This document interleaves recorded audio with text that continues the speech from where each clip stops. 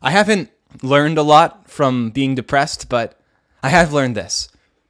Do not make friends with your depression. Do not shake hands with your depression.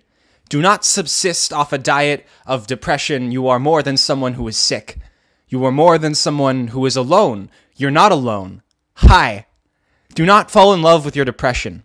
Love is born out of proximity. We fall in love with those who are close to us, who have been with us for a long time. We fall in love not out of love, but out of convenience. Make an exception for depression. Depression has been with you a long time, but it does not love you. Don't love it. Do not love your abuser just because they make you feel less alone. Do not develop Stockholm syndrome for mental illness. Do not want this. Do not want to be depressed. Do not want to love what kills you every day. Do not hold it so close that when someone tries to pry it away, you feel you yourself are being attacked. They're trying to help you. But you have to help yourself. And you have to want to help yourself.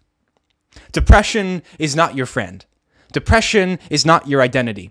Depression is a parasite, fat with your blood. Depression is not something that you should love. So when you say I am depressed, just remember you're more than that.